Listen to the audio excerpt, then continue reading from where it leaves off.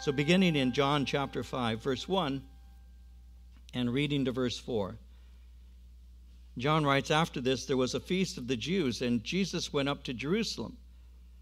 Now, there is in Jerusalem by the sheep gate a pool, which is called in Hebrew Bethesda, having 5 porches. In these lay a great multitude of sick people, blind, lame, paralyzed, waiting for the moving of the water. For an angel went down at a certain time into the pool and stirred up the water. Then whoever stepped in first, after the stirring of the water, was made well of whatever disease he had." Now, we'll start there. As we begin this, in verse 1, it simply says, notice, there was a feast of the Jews, and Jesus went up to Jerusalem. So this is one of those feasts that is unnamed. We know that Jesus is what is referred to as an observant Jew. So Jesus would observe the different festivals and feasts of Israel. And so as an observant Jew, Jesus determined to go, and he went alone. Now, under the Mosaic covenant, Jewish males were required to attend mandatory feasts. According to Deuteronomy chapter 16, verse 16, 3 times a year all your males shall appear before the Lord your God in the place which he chooses, at the feast of unleavened bread, at the feast of weeks, and at the feast of tabernacles. And they shall not appear before the Lord empty-handed. And so observant Jews, males, were commanded to appear to observe that particular feast. This one is not named. It simply says there was a feast of the Jews, and Jesus, as an observant Jew, notice, went up to Jerusalem. You'll never read the scripture say went down to Jerusalem. It's always ascending. And so he went up to Jerusalem. And he goes on in verse 2 to say there is in Jerusalem by the sheep gate, so he gives to us a location, a pool, which is called in Hebrew Bethesda, having 5 porches. And so what we have here is a chapter that is recording Jesus' healing of a crippled man, and the location is the city of Jerusalem. This healing that we're about to look at is the 3rd miracle recorded in the Gospel of John. John has already recorded that he had made water into wine, and recently he had healed a nobleman's son. Now, in the Gospel of John, there are 7 miracles recorded. He didn't record every single miracle of Christ, but he chose to record 7 of them with particular reasons. Later, he would write that there are also many other things that Jesus did, which, if they were written one by one, I suppose that even the world itself could not contain the books that would be written. He said that in John 21:25. So he didn't record all the miracles, but this particular miracle is included in those selected for the gospel. And so I'll begin by asking the question, why? Why would this miracle be included in those selected for the Gospel of John? Seeing that he only records 7, and seeing that he closes his book by saying there are many others that could have been written and recorded, why did he record this one here? Well, the answer seems to be that the healing of the crippled man is associated with the work of Messiah. The healing of the lame or the crippled is associated with works Messiah would perform. You see, in the Old Testament book of Isaiah, chapter 35, verses 5 and 6, it says, "The eyes of the blind shall be opened, the ears of the deaf shall be unstopped. Then shall the lame man leap as a deer, and the tongue of the mute sing. For in the wilderness shall waters break out, and streams in the desert." And so the Jews knew that that particular verse, those verses in Isaiah, were speaking of the day of Messiah. And so it would seem that John recorded this particular miracle, the healing of a crippled man, because that would give credentials to Jesus. So you'd see he is Messiah. And so the location, again, verse 2, is, it says in Jerusalem by the sheep gate, there's a pool. Now, this is the gate that sheep were brought in to be offered in sacrifice in the temple, which obviously is why it was referred to as the sheep gate. And this is in a place, notice, It says, in Jerusalem by the sheep gate, there's a pool which is called in Hebrew Bethesda. The word Bethesda means house of mercy. And it actually is called Bethesda because of the work that Jesus performed there. We go to this location every time we go to Israel. And it's there in the city of Jerusalem. It's a little to the west of the Temple Mount. And we go there every time. We've been there numerous times. And we'll have a Bible study there because the ruins are still there. And in the same location is a place called St. Anne's Church. And at St. Anne's, we'll go in. And it's a beautiful church that is it was made in such a way that when you sing, you actually sound like you can.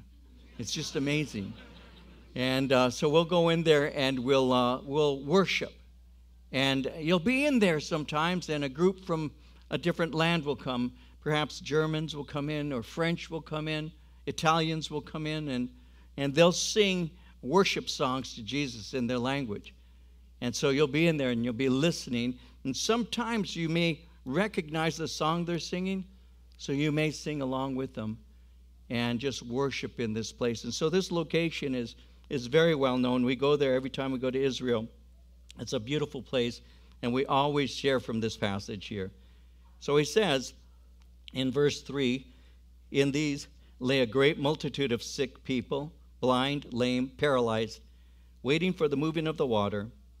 For an angel went down at a certain time into the pool and stirred up the water. Then whoever stepped in first after the stirring of the water was made well of whatever disease he had. Now, some commentators, as they're speaking about this, see their physical condition as a picture of their actual spiritual condition. I want you to see this. Notice again in verse 3 how it says sick people, and then describes them, blind, lame, paralyzed. So he's speaking of those who are sick, blind, lame, and paralyzed. Let me show you something. The commentators will see that this is a picture of their spiritual condition. So when John speaks of them as being sick, they were sick people. The word sick means diseased. It also means to be weak or without strength. And so when it says that they're sick, of course there's a physical illness, but it also could represent the fact that they are weak, being weakened by sin and in need of the Lord Jesus Christ. Romans 5:6 says, when we were yet without strength, in due time Christ died for the ungodly. And so when you see this, that he's sick, they're sick. Yes, there are physically ill people, but in a spiritual sense, there are those commentators that say you've got to see this as deeper than simply reporting that there are ill people there. There were people who were showing up there who are representative of man without Christ, man without God. And so they're sick, they're weak, they're unable to save themselves. And then he speaks and says they're blind. Well, those who are blind are incapable of discerning truth from error. It could be spiritually blind, not simply physically blind. And again, that's the condition of all humanity, because those who don't have the Lord and haven't been enlightened by the Holy Spirit are spiritually blind.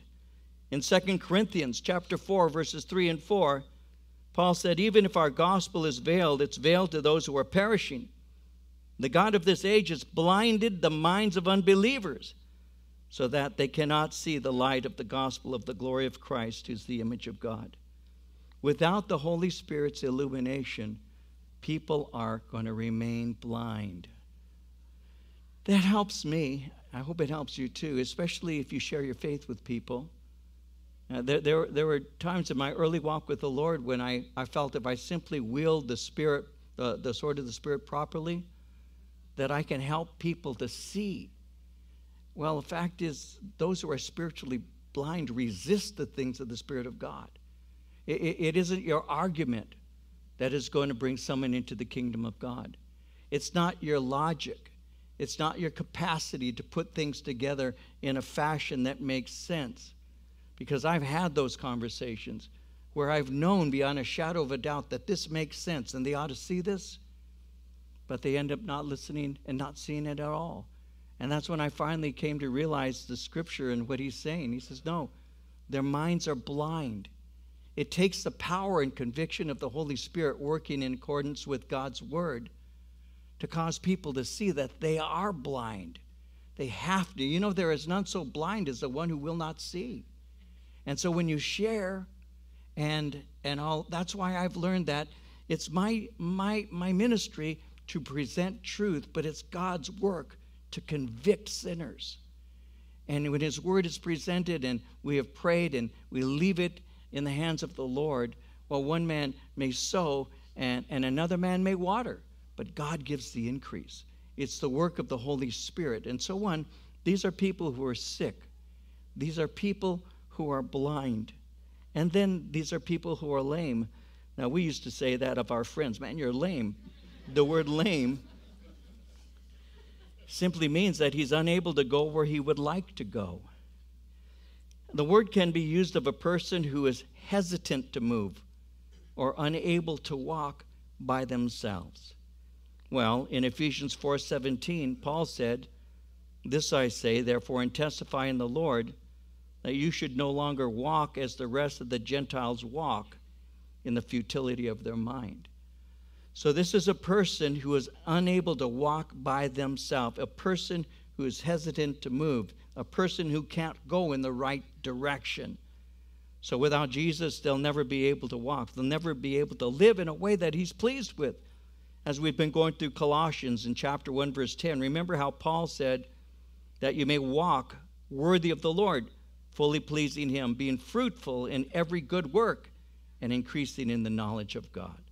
He speaks of them being paralyzed. And they would say, the commentators would say, that's a picture of someone without faith, without hope, without love, without the fear of God. They're lifeless and they're hopeless. They're paralyzed. But God will give them an ability to have life when they turn to him and their sins are forgiven.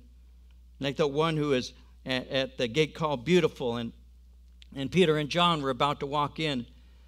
And as they were about to walk into this particular gate there in Jerusalem, there was a man who was laying there who'd been infirm for many, many years. And as Peter and John were about to walk past them, the man looked up, because Peter said to the man, "Look upon us." And the man looks up, expected to receive something, because he was there in a strategic location at this particular gate, because that would be a place where the pilgrims would enter in, the people would enter in. And it was a good place simply to beg, to ask for things, for alms.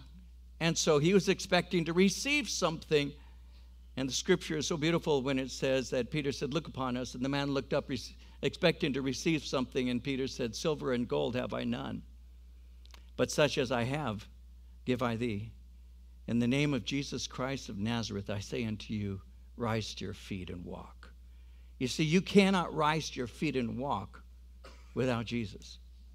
You know, and even when you are, quote unquote, walking, you're always walking in the wrong direction. You're actually, in reality, spiritually paralyzed. You may think that you're pursuing God, but in fact, you're actually drawing further and further away from him as he's pursuing you. And so we have people here in verse 3 described as being sick, blind, lame, and paralyzed. And that is an actual literal condition. They are sick, they are blind, they are lame, they are paralyzed, but it also could be a picture of their spiritual condition and their need of the Lord. They're waiting, according to verse 3, for the moving of the water. And then verse 4 is what is called an explanatory note. For an angel went down at a certain time into the pool and stirred up the water. Whoever stepped in first after the stirring of the water was made well of whatever disease he had. So John isn't authorizing, by the way, the stirring of the water by an angel as genuine. What this is an explanation. He's explaining what drew these people to be there by that water. He's explaining what they believed. And he's also saying this is what they did in response to their belief. And it seems that the people thought that the one moving fastest would be the one who receives the healing. Now think about that for a moment, because even today people believe a variety of things will result in their being healed. Some believe that if they drink or bathe in water from certain locations like Lourdes, they'll be healed. Some wear scapulars. Some send money to radio or television evangelists for prayer cloths. When you go to Israel, there are people that will buy olive oil or water, and it will take it home believing that it has healing power. I'll never forget, my wife Marie and I were by the Jordan, and we were standing there many years ago now, and these Italians were there right next to us, and they were real excited and everything, and they were drinking beer by the Jordan. I'll never forget this. They were drinking their beer. They poured it out. Then they filled it up with the water to take home because they considered it holy. And I thought, how interesting that really is. Down your beer quickly so you can get some holy water to take home. It never made sense to me. It still doesn't, even telling you that. But that's what they did.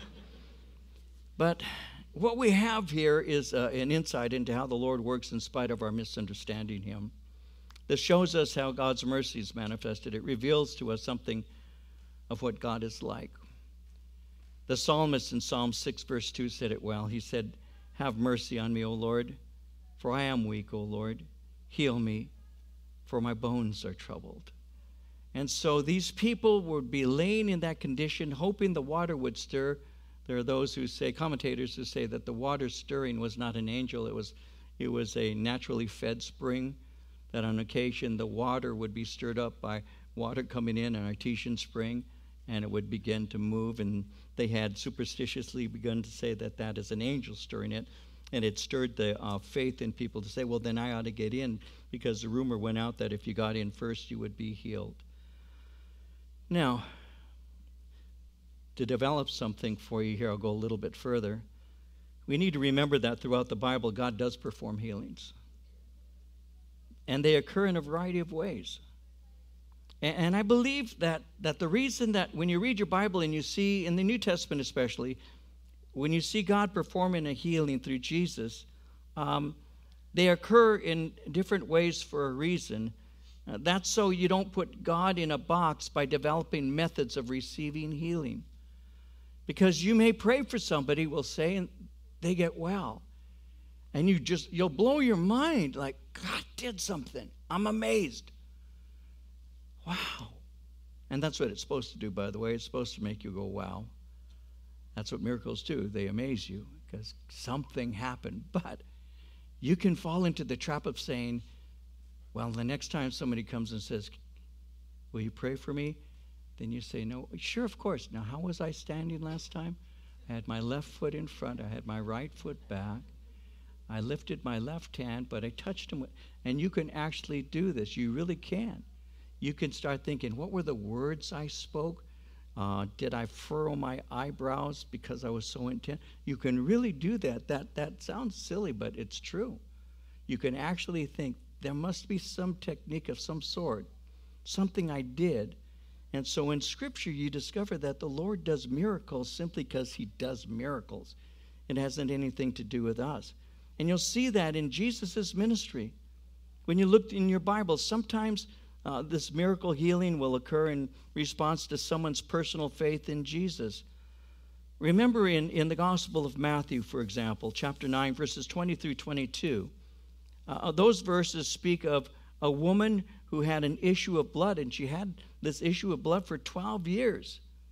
And so she said within herself, if I but touch his garment, I will be healed. So there was a personal sense in her that if I but reach to him, and that's a personal faith. And as a result, Jesus actually commended her faith.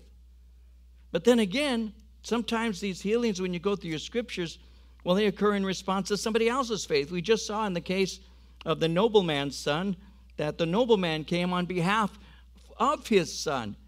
So the son was not the one who was requesting to be touched by the Lord. It was somebody else. And there's times when you may be saying, God, in behalf of my wife, my sister, my brother, my mom, my dad, my aunt, my grandmother, my friend, you're interceding. And there are times that the Lord will hear your prayer. And these people aren't asking it of their own selves. You're interceding, and God does this work. And you see that. And sometimes no expression of faith is evident at all. Remember in Mark chapter 2, remember that man who was brought by his 4 friends? and was brought before the Lord, and his friends exhibited faith, but that man didn't. What could he do? He couldn't fight them. He was paralyzed. He was on a mat. And they lowered him down, and Jesus really was responding not to that man's faith at all. There was no faith evident in that man whatsoever. And yet the Lord Jesus Christ did a work, because God heals, and he makes the determination how and when he does that. That's not something that we decide on his behalf. And so what we have here is we have a story of a man who's going to be healed by Jesus. Verse 5, a certain man was there who had an infirmity 38 years. When Jesus saw him lying there and knew that he had already been in that condition a long time, he said to him, "Do you want to be made well?" The sick man answered him, "Sir, I have no man to put me in the pool when the water is stirred up. But while I'm coming, another steps down before me." Notice verse 5.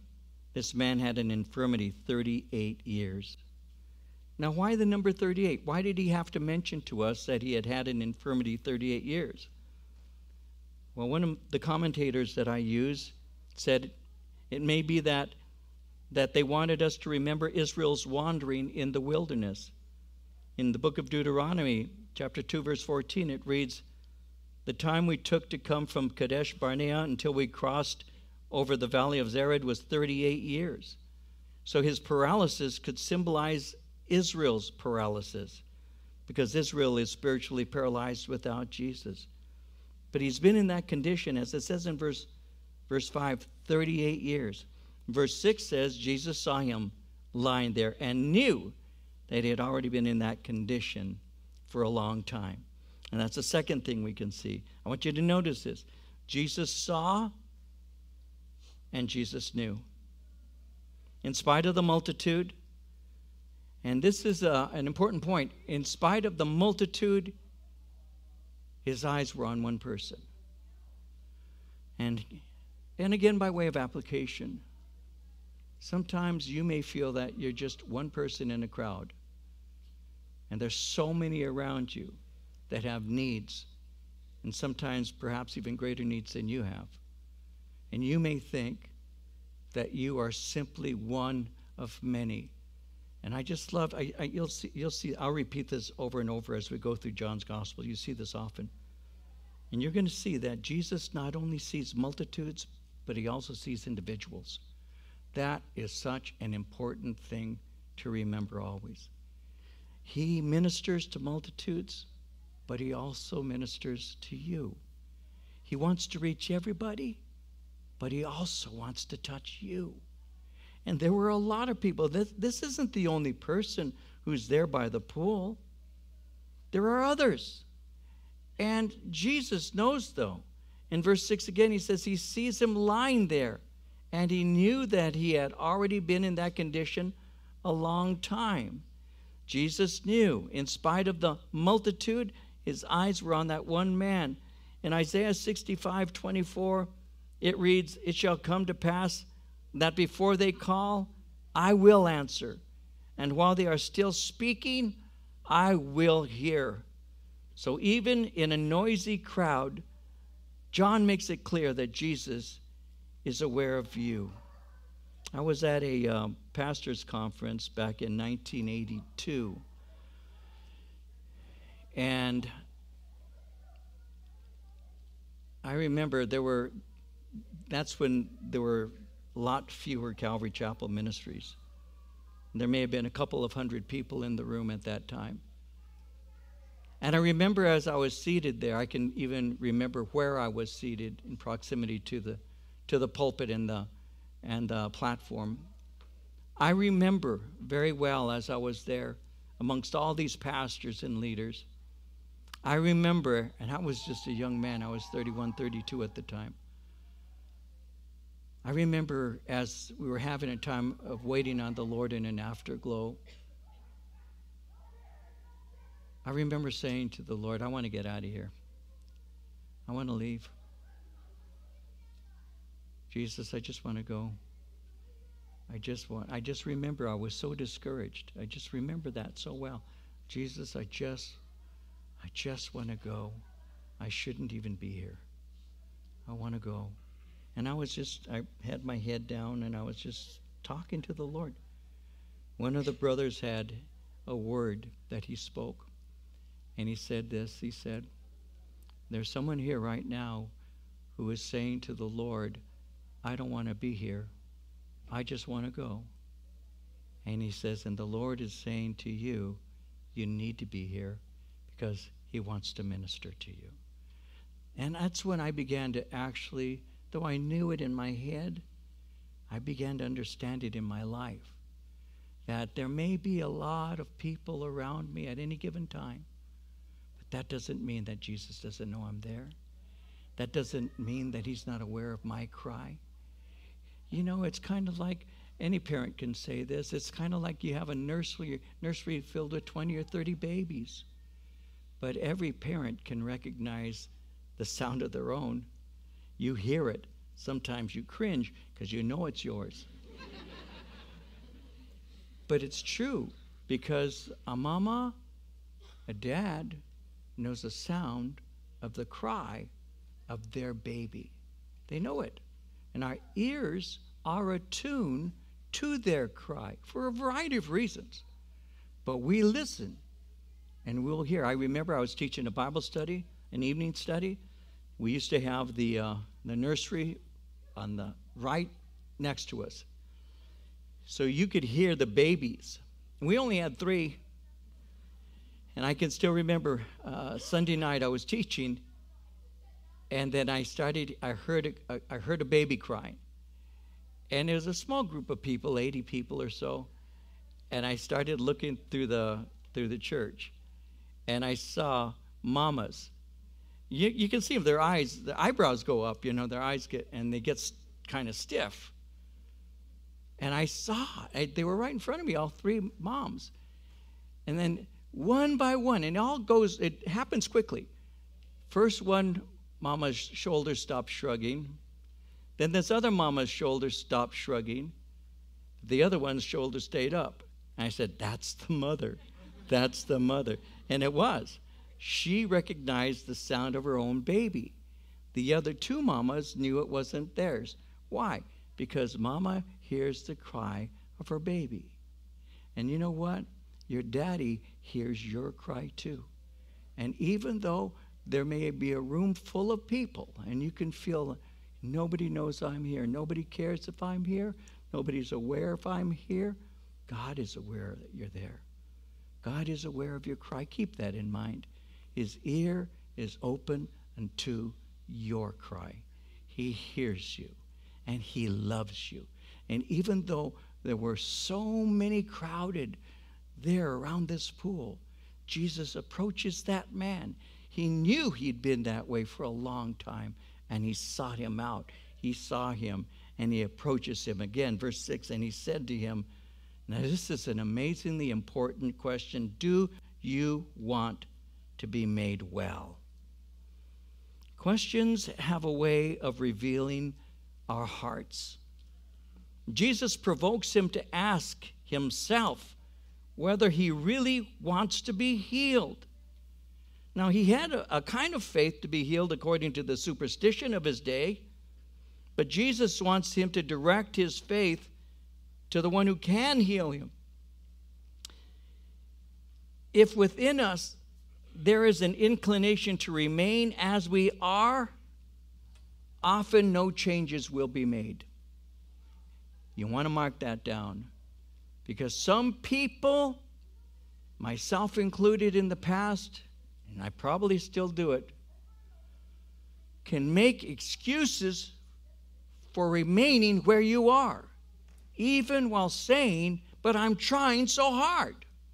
This guy is trying hard. He's there. He's paralyzed. He wants to be. He's got all of those verbal cues going. But Jesus, this is so important. Jesus asks him a question. Do you want to be made well? There are, okay, let's see how I can put this without it sounding harsh. I can't, so I'll just say it this way. I try to be careful how I say things, because I realize that Sometimes the way you say something isn't how you mean it, and I try to be careful like that.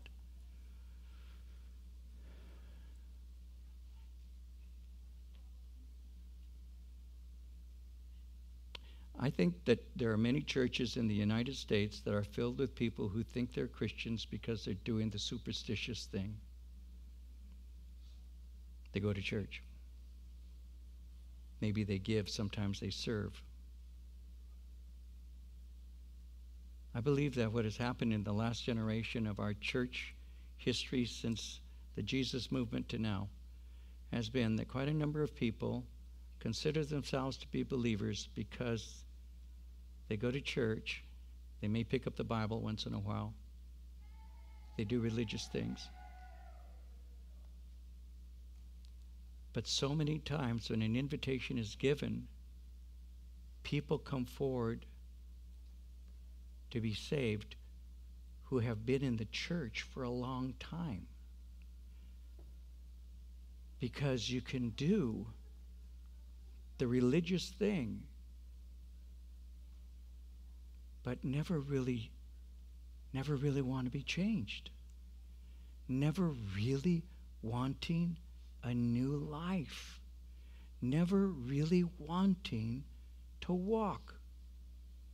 As a matter of fact, when someone speaks to you and says to you, you've been a Christian for a while, how come you're, I don't want to judge you, I'm just wondering, how come you still party? How come you still, don't judge me, bro, don't judge me, bro. Now wait a minute, I'm not. I'm asking you, do you really want to be made well? When I was a brand new Christian, I'm talking within a month of my salvation, I was reading a booklet. I began reading booklets on the Christian life. And this fella said, in order to be saved, you have to have the same desire to be saved as if you were in a house that was burning and you wanted to get out of that house before it burned up. And I remember saying, I don't think that's true. That sounds kind of legalistic to me. It doesn't make sense to me. But guess what? I now understand what he was trying to say. Lot is told to get out. God is going to destroy Sodom, Gomorrah, and these surrounding cities. You better get out.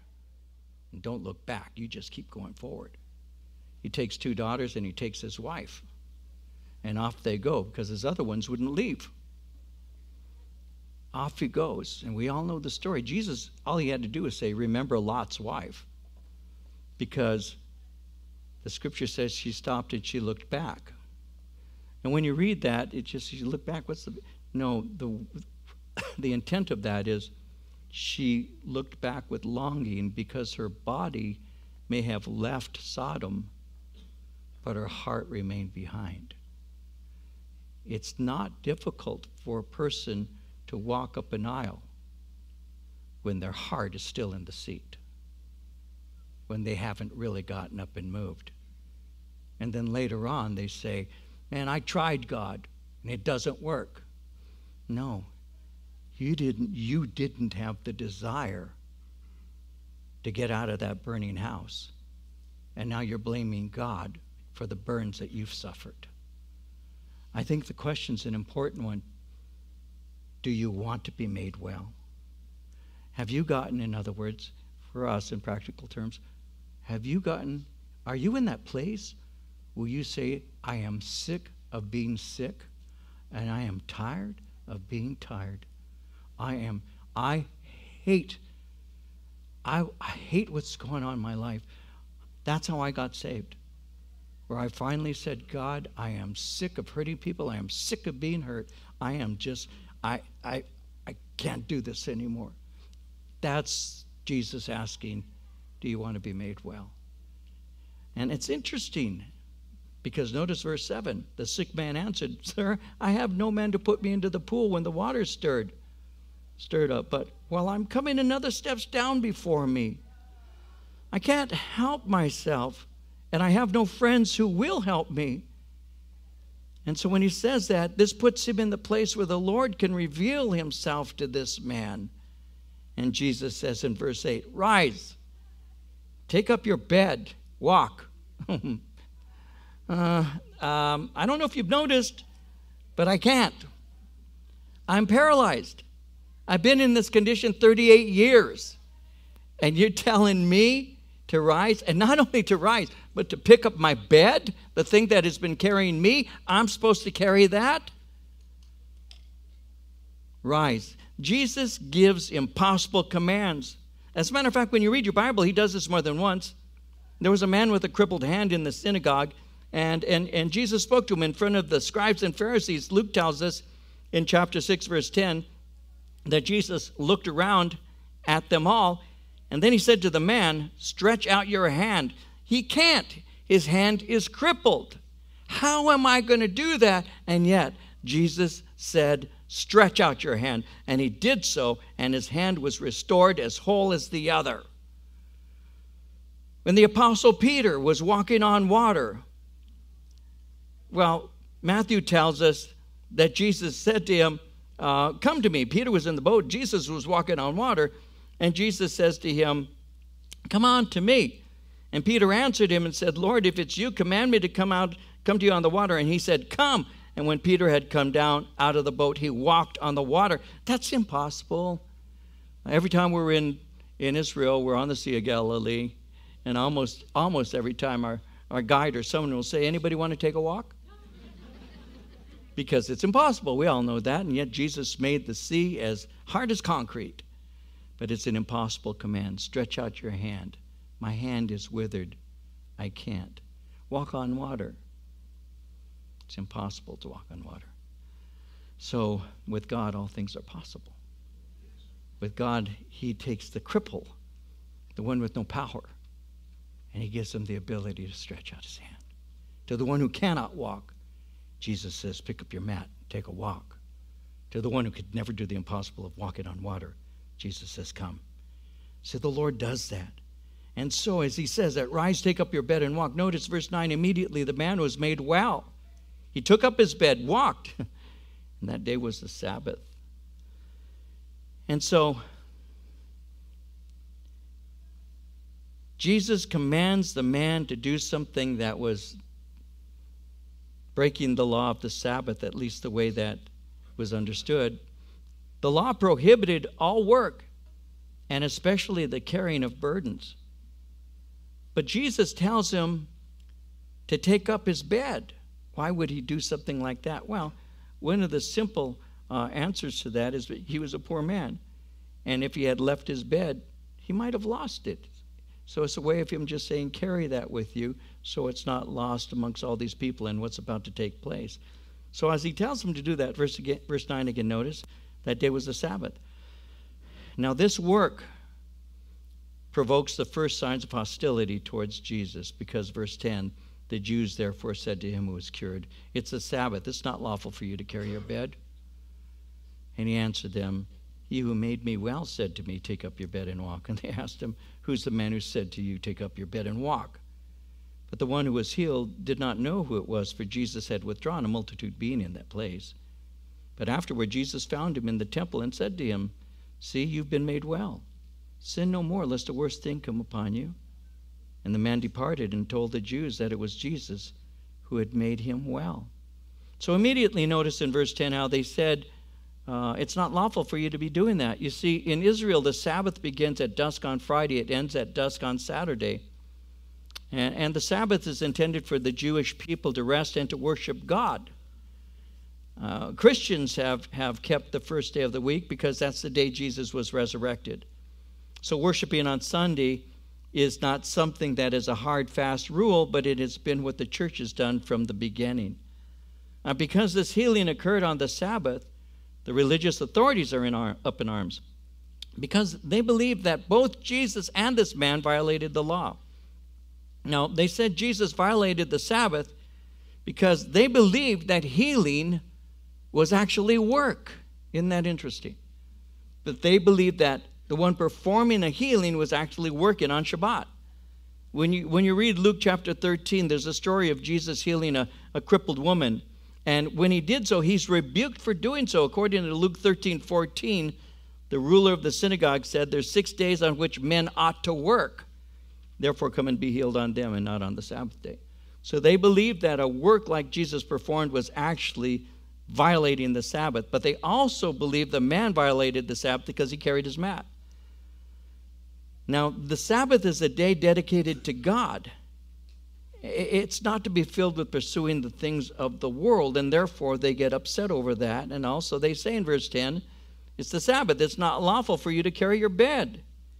So they were conforming to the letter of the law, but not its spirit, because they should have been rejoicing that God had done a work for this man, but instead they're judging him.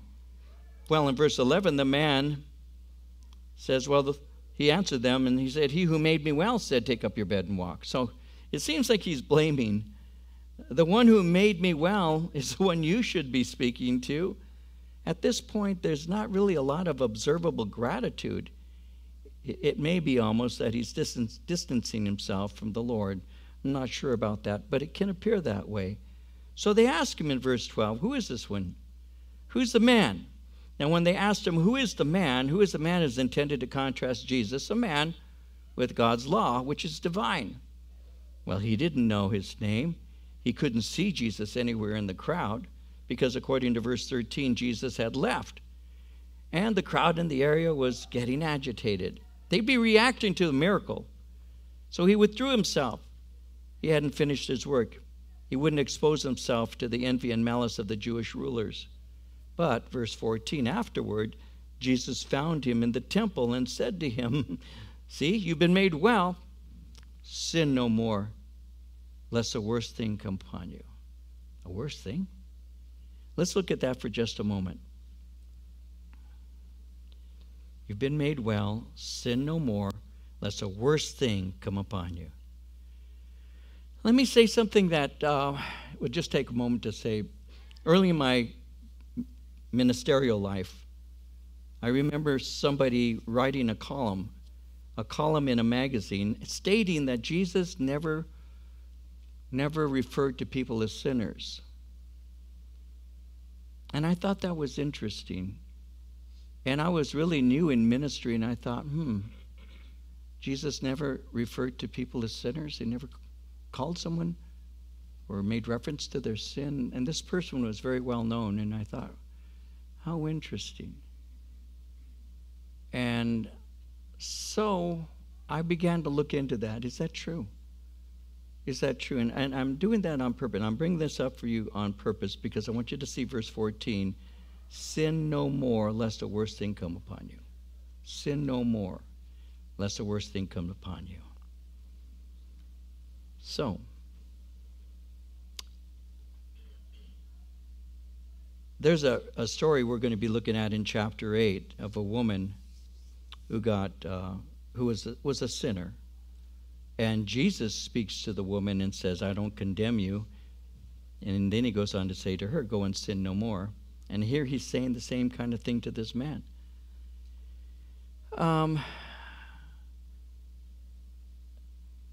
Some commentators say that the sins of his youth may have resulted in his paralysis.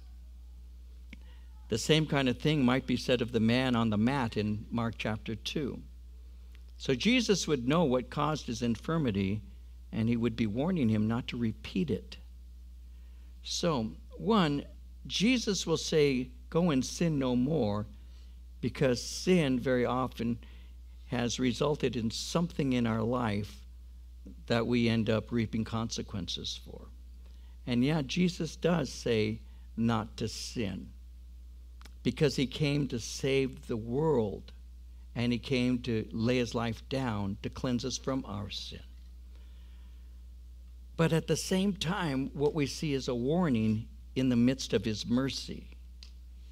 And when he says, you've been made well, sin no more, lest a worse thing come upon you, when you've been cleansed by the Lord, it is best not to return to the old life.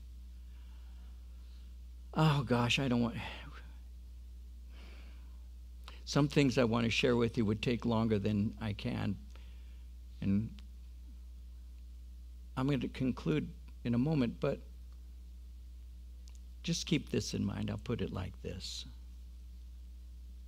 Never take the grace of God, because a lot of people like to talk about how gracious God is, and He is. And we're saved by grace, and we're gifted by grace, and we walk in grace. It's all grace. But never take it for granted.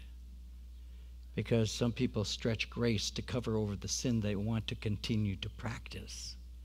And then they get upset at the person who says, but the Lord says we're to be free of those things. That a person who's in sin is in bondage to it. And didn't Jesus set us free? And didn't He give us the power of the Holy Spirit to live for Christ? And weren't you crucified in Christ? Isn't your old man dead and buried in Him? And doesn't the Spirit who raised Christ from the dead, doesn't He dwell in your mortal bodies? And doesn't that same Spirit give life to you now? And if that's the case, how can you make an excuse to remain in sin? So go and sin no more. It's real simple. And yet there are arguments going on right now in the minds of Christians, maybe even in this room right now. That sounds like legalism. No, that's called the gospel. We've been set free from sin, not to remain in it or return to it. We're not the dog who returns to his vomit. We're not the pig who returns to the mire that it was washed from. Those are the old things of the old life that destroyed us, that caused us to cry ourselves to sleep at night, that made us afraid sometimes to be around certain people because they were after us or we ripped them off. Those are the old things that are crucified with Christ. That old man is dead. And so don't return. Don't return to it. You know, one of the things the enemy, I can say this with 100% certainty, one of the things that the enemy whispers in your ear is this: it was better before you knew Jesus. He whispers that to you.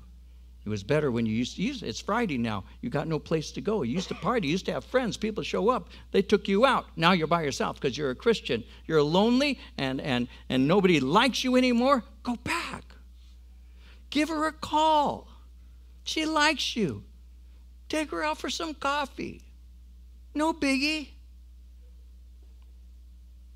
And before you know it, you're waking up in her bed the next morning. And you're saying, how did I get here? It's because the inclinations of your flesh is a desire to wander back to what you were washed from. And Jesus said, go and sin no more. Move forward, don't move back.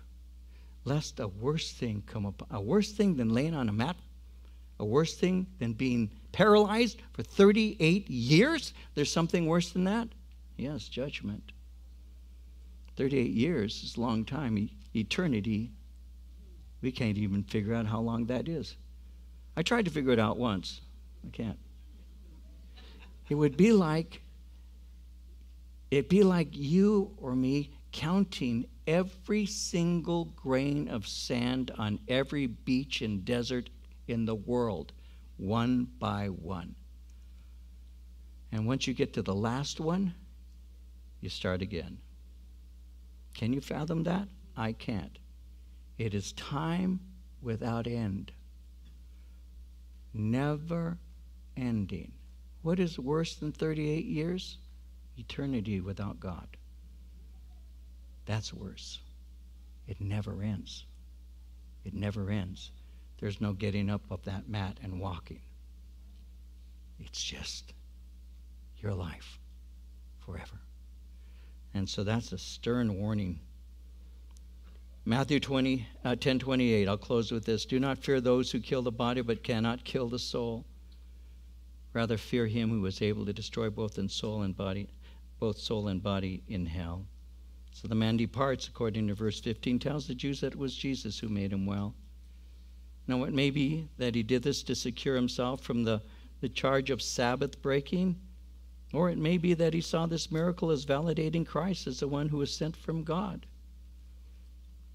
Somebody said it is probable that he went in the simplicity of his heart, desirous both to publish what Christ had done to his honor and also to do good to others who might also stand in need of his help. Whatever the case may be, he departed and he told Jesus, Jesus sought him out the first time and healed him. He sought him out a second time and warned him.